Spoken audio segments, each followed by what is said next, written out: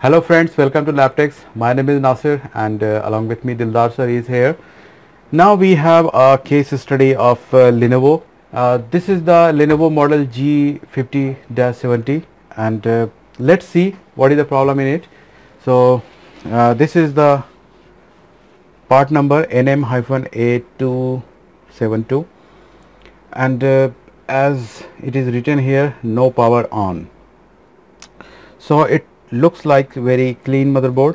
Nobody has worked on this and it is quite fresh motherboard I have received from my customer.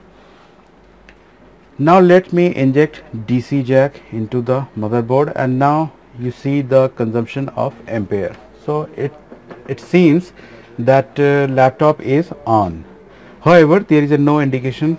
If it is on, you will get a white light on this point. That is the indicator of turning on the laptop.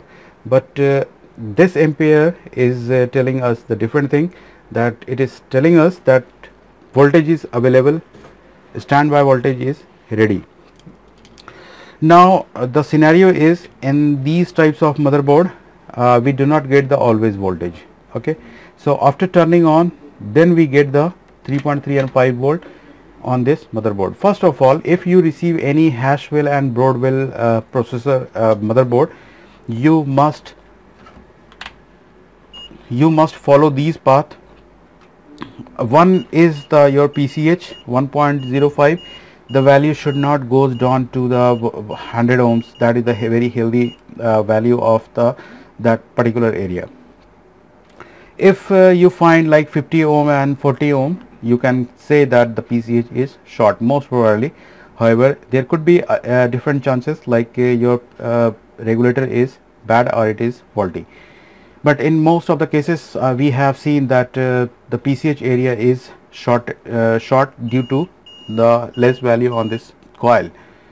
Now we are checking the core value, the core coil impedance. Now it is giving us 90, so it is also healthy. One is RAM, because these three area is responsible. If you have less value, the root cause goes to the CPU area. So that is why we should make it sure that we have the healthy value on these given coils. So here we have 147, that is also good. Now 3.3 and 5 volt is over limit. That is indicating us that is the good healthy enough value we are getting on this point. Now let me inject DC jack and let's check the voltage.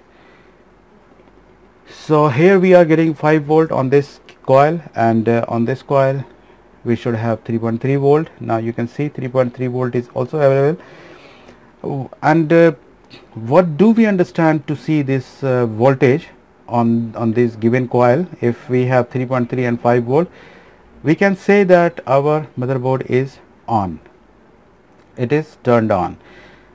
And let me do one thing, because since it is not turning on by itself, maybe CMOS battery is here. So do one thing, you try like this.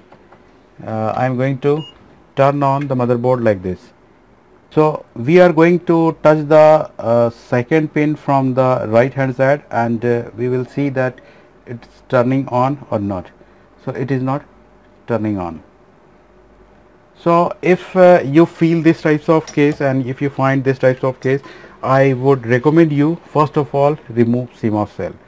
So what does happen, the most of the time I have seen that the laptop will turn on because this is called the reset process.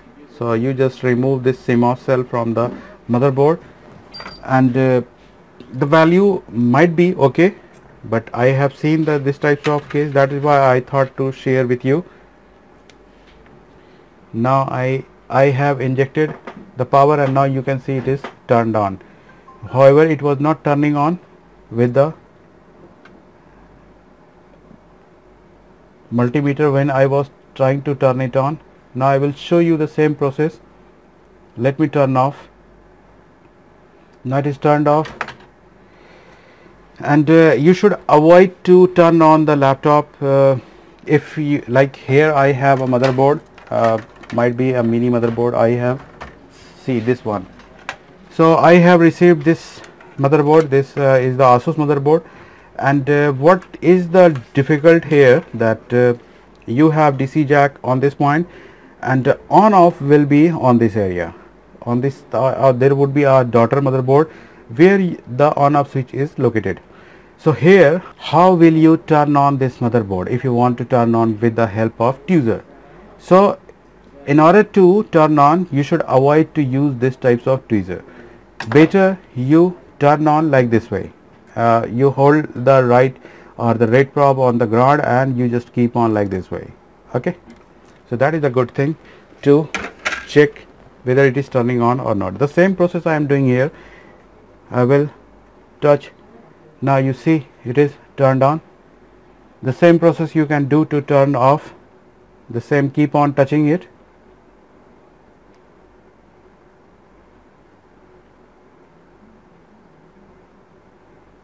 Now you can see that it is off now. So let's check, do we get the display on the DSO.